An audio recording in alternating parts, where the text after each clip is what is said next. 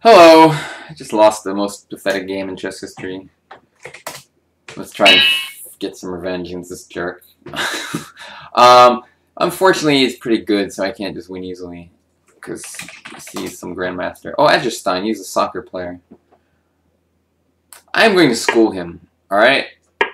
He played for the Norwegian national team at some point. In soccer. Just castle, whatever. H6 or C5, I can't remember. I'll do this. Fuck, you played this move? Alright, Rook C1's a pretty good move. Most people don't do it. Now I gotta remember what to do here. I used to have some analysis, but I don't remember any of it. So I'll just develop my pieces. I feel like I would go E5 at some point. Let's start with this. Can I take and go E5? Sure, why not? Open up my bishop a little bit. At some point I'm going to take his knight on C3, because I don't want it coming into knight D5 or something. The issue I got is this pin on my knight. It's like kind of hard to deal with. I guess I'm going to take. He's going to take with the pawn or what? I get this pin. It's just such a pain in the ass. I think this is why I didn't like this line, actually. Well, I'm going to pin him. Screw it. I mean, this is why I like the line. I just don't like maybe this way of playing it. I'm going to go here and hope that G4 is nothing too scary. You can go G4 and put my bishop back on G6. I got to get out of this stupid pinning situation. Not so easy. Not so easy. I could have put my knight on D7 a long time ago and not had to deal with this crap. I can go G5, maybe, next move. Oh, well, actually, yeah, I'm threatening G5 right now. And if he moves the bishop white E4, so I would trap a piece, or fork his pieces. So he has to be a little careful, but he'll find some good move, because he's a good player. And then I'll figure out what to do. What kind of good move will he play? I don't know. Like, maybe just G4. But then bishop G6, he's opened up his king a little bit. You know, I got some counterplay there. It's getting low on time, that's good. If he moves his queen to C2, then I can... Okay, he did this. I'm just going to move the bishop back. I think he couldn't find a better move, basically. So I'm kind of tempted to sack some material here. I'm going to think. I'm thinking about E4. And if pawn takes knight, pawn takes bishop, no, that loses everything. If knight H5, pawn takes pawn, E4. I'm sorry, I have to move my queen first. Queen D7. I don't know, I just have a feeling that like sacking all these pieces might be good for me. I'm just gonna do it.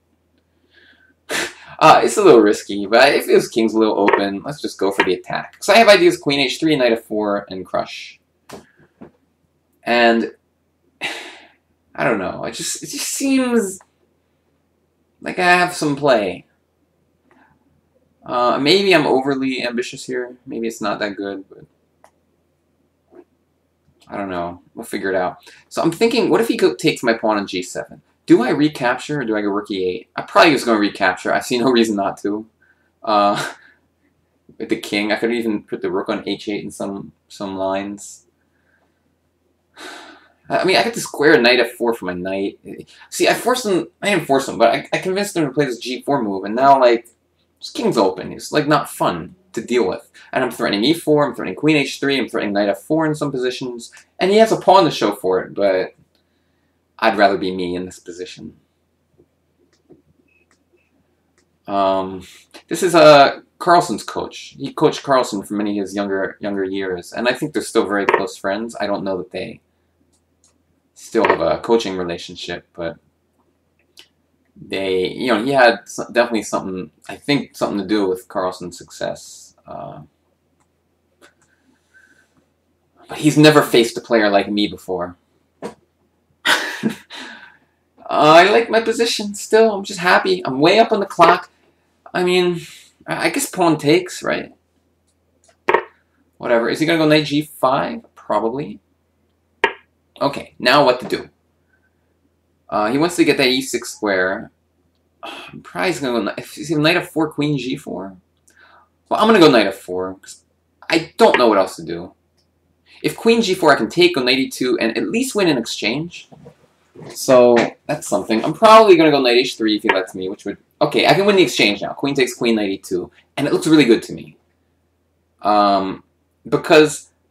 Oh, he gets knight e6, though. Interesting. Still, it feels right. It feels good to me.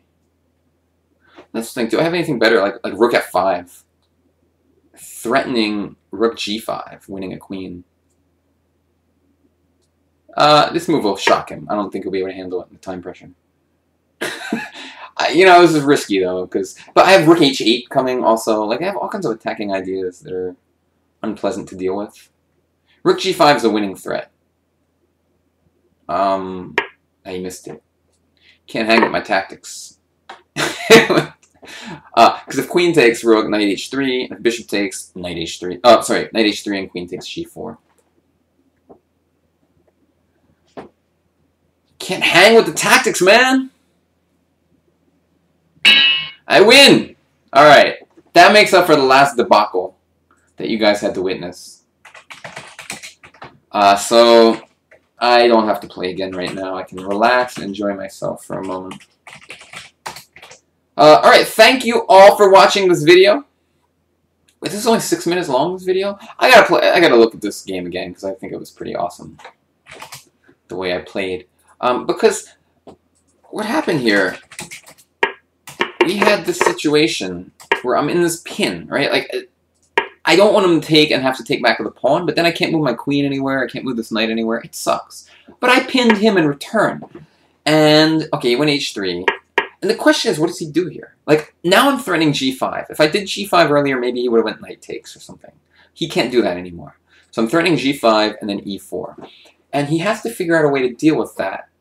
And it's not, the more I look at it, the less simple it is. Like, d5 is always a weak positional move, because I go knight a5 and the c-pawn gets really weak. So he didn't quite know how to deal with it. So he went g4 and g5. And now, as soon as he opens up his king like this, the alarm bells should go off. I shouldn't just be, like, capturing on g5 and letting him get this pin again. I should be doing, I think, what I did, which was knight h5. And even though he went to pawn, his king's now wide open. And I have, like, great attacking potential against it. I just took this.